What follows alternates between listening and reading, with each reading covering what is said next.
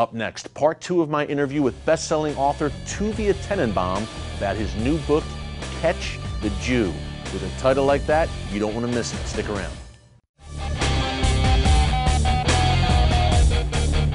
And welcome back. Well, on a recent episode of The Watchmen, we featured part 1 of my interview with Tuvia Tenenbom, author of a new book called Catch the Jew that is a top seller in Israel. In part 2 of our interview, Tuvia expands on how the UN and the so-called international community are undermining Israel at every turn. Take a look. UN, UNRWA. You know, UNRWA is UNRWA, the UN, UNRWA, yeah, the yeah. UN, the UN Agency for Palestinian Refugees, Yes, whatever. yes. They teach Palestinians that the occupation did not start in 1967, but in 1948. This is the UN. This is the UN. American taxpayer dollars, by the way. Of course, American funding taxpayer, the UN. but Yeah, it doesn't of matter. course, yeah, doesn't sure. matter. And it shows the ridiculousness even of America, like agencies like USAID, that you will never read about what the Americans are doing there.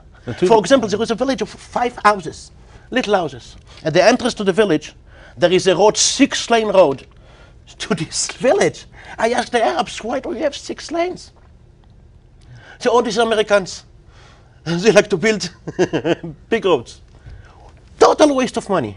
First of all, it's amazing how you were able to secure these interviews. That's a whole other story for another show, how you were able to get these interviews and get these people to talk to you. But number 2, Tuvia, we can't go without discussing the Muslim Palestinian aspect of the book, where you have people who are saying the temple never existed. Of course. The total denial of any Jewish presence in the Jewish homeland. And you're talking about leaders who are, the other thing in the book is not just European, it's also infiltrated into the elite and the government officials of the PLO. Yeah, this is and government of the officials that you're sitting government with. officials, you know, and some of them, like Jibril Rajoub, Yeah. you know, was the spymaster and still of Palestine. Yeah. And what's interesting about him is that he did not catch that I'm Jewish. The spymaster, this was amazing. The spymaster. The spymaster of Palestine. You know, but he's very smart, extremely smart. I mean, the reason why I didn't catch it because, you know, I did come from Germany. Sure. And I speak Arabic. Sure. You know, so Okay. and my Oh, English nice. accent is not an American English accent. Right. So it's all confused. Sure. And it's all based on trust over there. Yeah.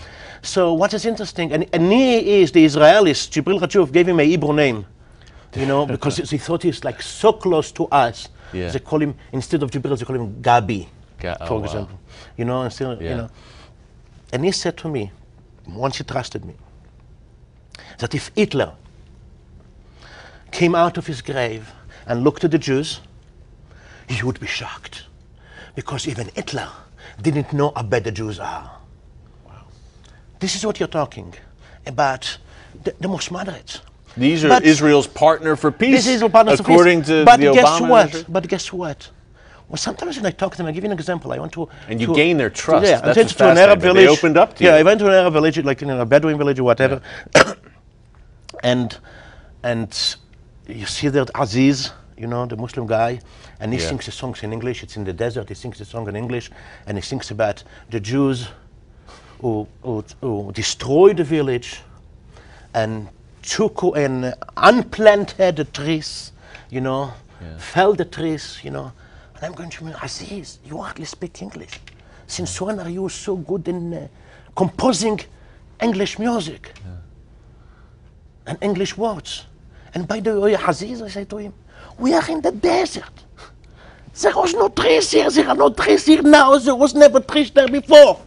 Why are you singing about the Jews? You know, Yeah. We implanted our trees and the Jews took them away. What are you talking about, Aziz? Yeah. So he admits, you know what? I didn't compose it. It's not my words. The Europeans came and they taught us this song and we sing it. So even that anti-Semitism, which is very strong in the Muslim world, of course, no doubt, course. they learned it from the Europeans and some Americans too. Tuvia, I And mean, that's what's scary. it's scary. It's funny. One of the reviewers of the book said it's hilarious, but completely disturbing. It's a great. But we must know this. We Yes, must know this. yes. On a serious note, we must know it. Tuvia, I think you've done such an important and valuable work, my friend. Thank you for writing the book. Thank you for coming on. Thank you very much, The Eric. book is called Catch the Jew. And the Tuvia name of the book, by Tenenbom. the way, came after the event. Yeah. When I tried to sum up everything that I saw here, I saw almost a world conspiracy, call it, because I don't like the word conspiracy. For one thing, they've come from the four corners of the earth, Christians and atheists, for one purpose, to catch the Jew doing something wrong. Yes. And that's why it's called Catch the Jew.